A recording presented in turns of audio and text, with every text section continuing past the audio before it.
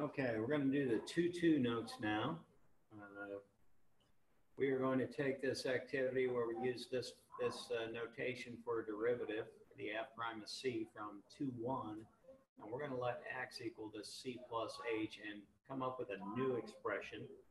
So in other words, where this x is, I'm going to plug in c plus h. So we're going to get the limit as x approaches c for f, and instead of that x, I'm going to plug in that c plus h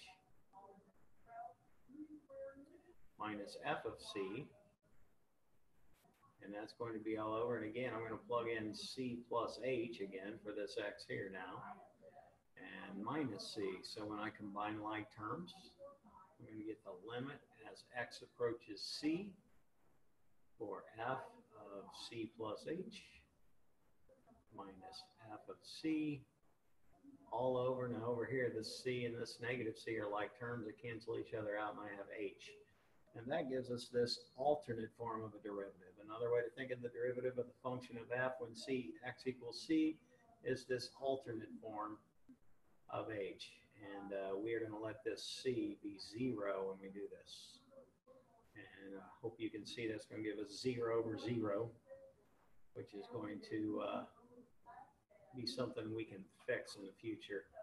So what's powerful about this definition of a derivative is that we don't use the value of c, but instead we use a variable x. So we're going to use x on that thing, and that's going to give us a general derivative at any point, which is going to be this formula on the next page. The definition of the derivative of a function f prime is going to be this deal, where we're going to be using h's instead of c's in here. And so we actually have 3 definitions of a derivative. This is one of the main ones right here. And then over here it says, think about it. Sometimes the definition to the left is written as this function, where they have a delta x instead of h. I talked about this before, and the question is, what do you think delta x means? Well, delta x is the change in x. Delta means change in math. So this is the change in the variable x. Okay, the word derivative is a noun. Often directions may ask you to find the derivative of a function, or it may even say differentiate the function, means the same thing. And here, differentiate is the verb form of derivative. So we want to do the differentiation, or do the derivative of f of x equals the square root of x to determine the domain. So what we need to do is we are going to plug, or say f of x equals this radical x, so that is this part. So we need to know that f of x plus h, the f of x plus h is going to equal the square root of x plus h, because all I'm doing is putting that plus h in for the x. The x plus h the x is being replaced with x plus h. So when I plug all that into this function up here, I'm going to do that f prime of x is going to equal the limit as x approaches 0. And again, I'm just plugging it right into this formula up here.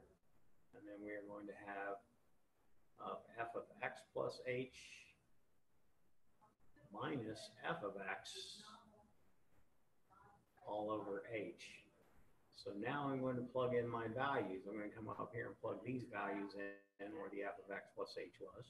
So that's going to be the limit as x approaches 0.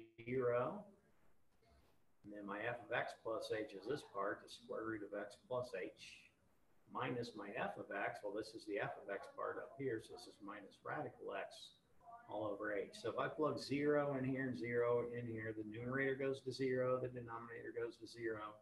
And now I got to use those rules we learned during Unit 1. So I'm going to multiply this by the conjugate, because I have a binomial. Oops. I have a binomial with a radical. So when I FOIL conjugates, I'm going to get over here. The limit as x approaches 0 And when you FOIL conjugates, you square the first term minus the square of the last term. On the bottom, you don't multiply them out because our whole goal is to get rid of. We want to get rid of the h. So up here, when you add like terms, I hope you see that minus x, positive x cancel. Those h's reduce. So I've got 1 over this thing, and I'm going to plug that 0 in for my x's. I put x. I screwed up. It's supposed to be h. This is h. My bad. I plugged the h in, but I said x, and I've been writing x. These should be h's. So I plug 0 in there, and that's going to be 2 radical x right there.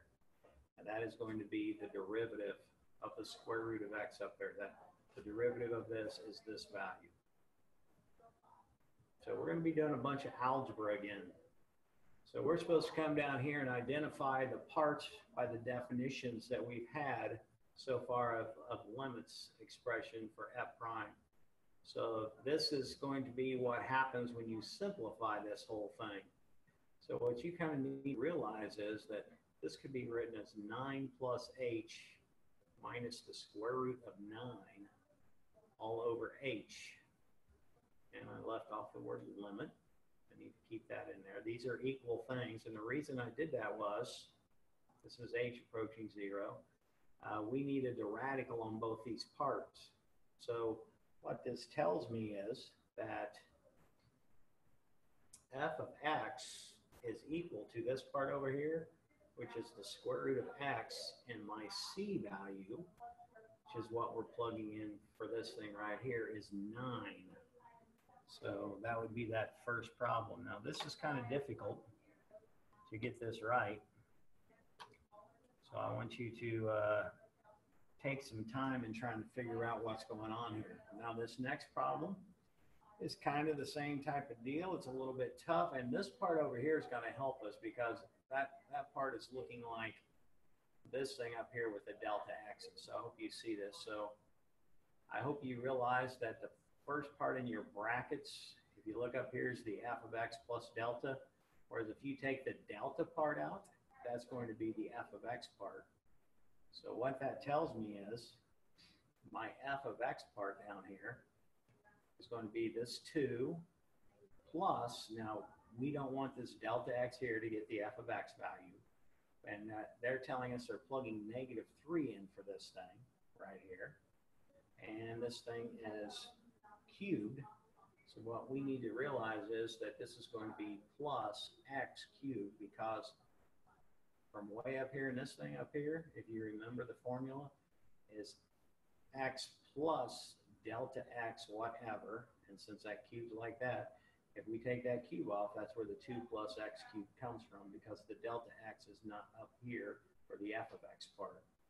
And so the c part is the thing that they are plugging in for this x right here.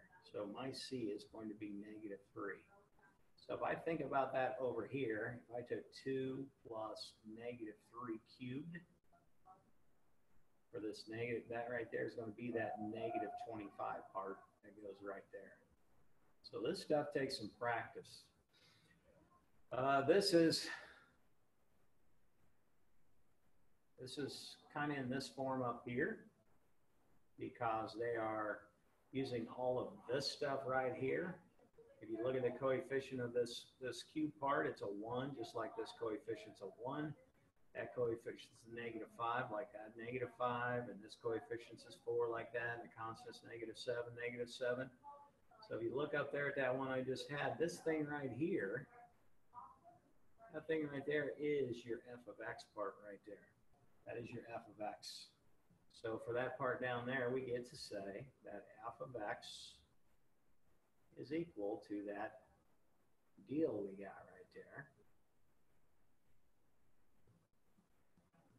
And I hope that you see that these up here had numbers, right? They had numbers that we needed to get c from. Well, there are no numbers plugged in here. And since we have all x's in here, that means for this that c is just equal to the x value. So this is pretty tough stuff. All right, we're going to stop there, and I'm going to make a copy of that. That's your 2-2 notes.